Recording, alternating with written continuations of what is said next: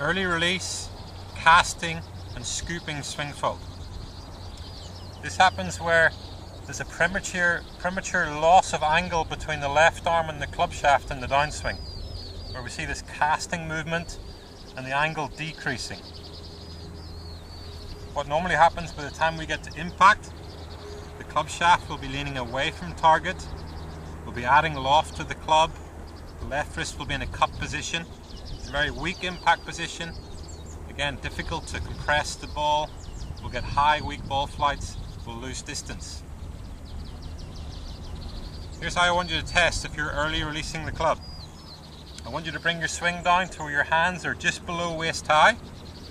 And if your club head is lower than your hands at this point, we would class that as early releasing, and nearly always accompanied with a scooping impact.